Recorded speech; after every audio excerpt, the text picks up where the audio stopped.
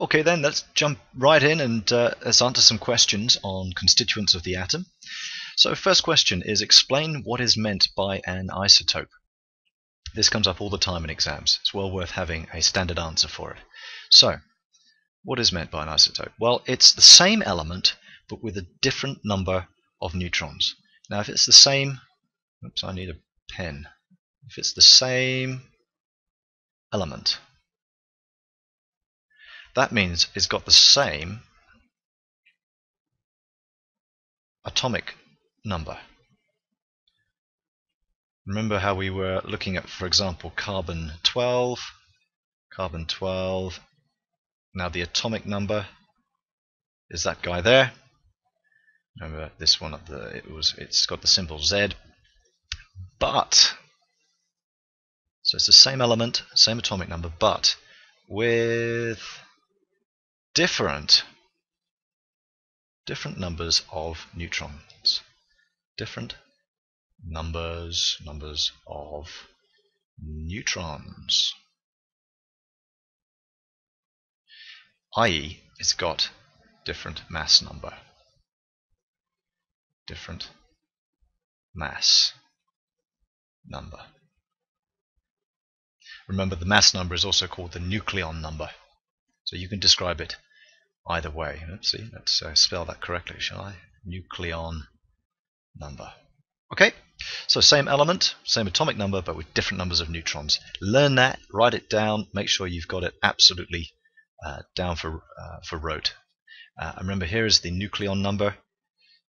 That's got the symbol A, and a typical isotope of carbon would be carbon 14. It's got the same atomic number, but we've got an extra 2 neutrons in there. Okay, moving on, let's take a look at the next one. So we've got a table now, and we've got 2 isotopes of uranium. 2 isotopes of uranium.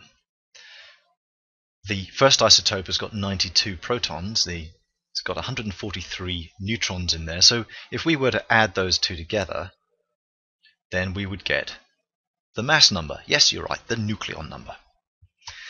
And okay, we've got something called the specific charge of the nucleus. We've got some numbers written in here. Let's see what the first question is. Write the unit for the specific charge in the heading of the last column of the table. Well, specific charge, what does that word specific means? Well, if you ever see that, think mass. In fact, think per mass. So what this is saying is that it's the charge per mass. In other words, it's coulombs, capital C, per kilogram. So there's the per kilogram. Specific charge. You may have also heard that in specific heat capacity and specific latent heat. Again, it's per mass. Question 2. In the above table, write down the number of protons in the second isotope in the table. Well, it's a bit of it's only a 1-mark question, so it's a write down. We don't need to do any calculations. And this is an isotope, so if it's an isotope of uranium, then it must have the same number of protons, because that's what defines it as an element. If it had 93 protons, it'll be a different element. So there we are, 92 for the second one. 1 mark. Okay. Part 3. Calculate the specific charge, there it is again, of the first isotope and write this in the table. Now this is a 3-marker, so we need to do some calculations here. We need the specific charge of the first isotope. We know that it has 92 protons, and we know how many in total it's got, how many nucleons in total. So let's just write down a few things that we know. We know that the number, oops, wrong color, let's do a lighter color. How about this? So the number of protons is 92. Now, what else do we know? Well, we know that the nucleon number, A, now that's going to be the number of protons plus the number of neutrons, so 92 plus 143. 92 plus 143, and a bit of mental maths now. What have we got? That'd be 243 So we're talking 233, 235. Just check my maths on that. Add 100 you get 243, and minus 10 you get 233 plus 2. That's right. Okay, so what can we figure out from these numbers? Well, the first one, we know that each proton has a charge of 1.6 times 10 to the minus 19 coulombs. So if we multiply those together, times by 92, we will get, he said, come on calculator, work, 92 times 1.6 times 10 to the minus 19, we will get 1.47 times 10 to the, my calculator stopped working. If in doubt, hit it. Here we go. 1.6 times 10 to the minus 19. Ninja tactics, you see. Times by 92. Here we go. 1.47 times 10 to the minus 17. Hope you can just see that, hopefully.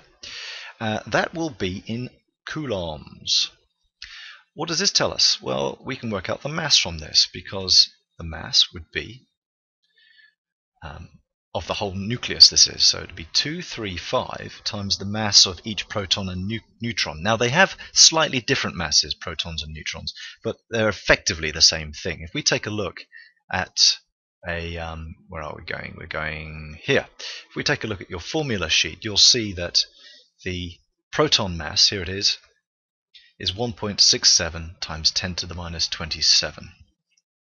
And that's about the same as the neutron mass. So 1.67 times 10 to the minus 27. 1.67 times 10 to the minus 27.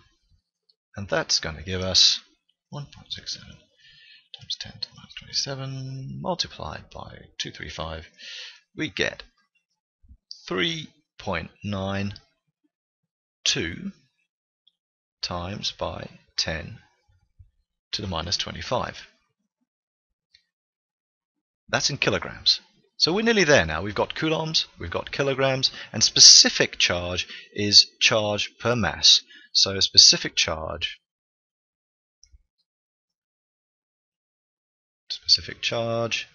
equals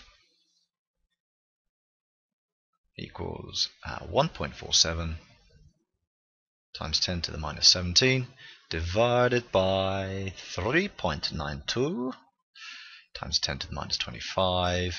Don't worry about putting the units in here. When you're doing the calculations, it's best not to. And let's see what that gives us. 1.47 times 10 to the minus 17. That gives us a large number. And it works out as about 3.75 times 10 to the 7 coulombs per kilogram. Now that kind of makes sense. If you had a kilogram of protons and neutrons, then it would have 3.75 times 10 to the 7 coulombs. So there we are. There's our specific charge of this uranium isotope. Okay, so let's carry on and take a look at part 4.